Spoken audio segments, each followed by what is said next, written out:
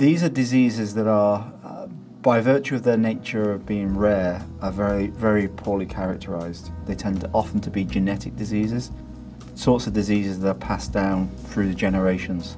For the most part, these are absolutely devastating diseases. A huge impact on the patient themselves. Quality of life is very poor. In the US, a rare disease is a disease which affects fewer than 200,000 individuals. Around 350 million patients around the globe are affected by rare diseases. It's around 5% of the population. Despite so few individuals from a global perspective being affected by the rare disease, they account for a huge number of hospital admissions. And the general healthcare burden of these individuals is enormous.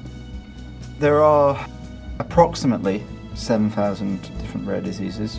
I think that list continues to expand as we learn more about the genetic basis of disease and our ability to diagnose these conditions improves. Around half of these are cancers, the other half are non-cancerous in nature, and around 70% of all rare diseases are childhood in diagnosis, so they affect children.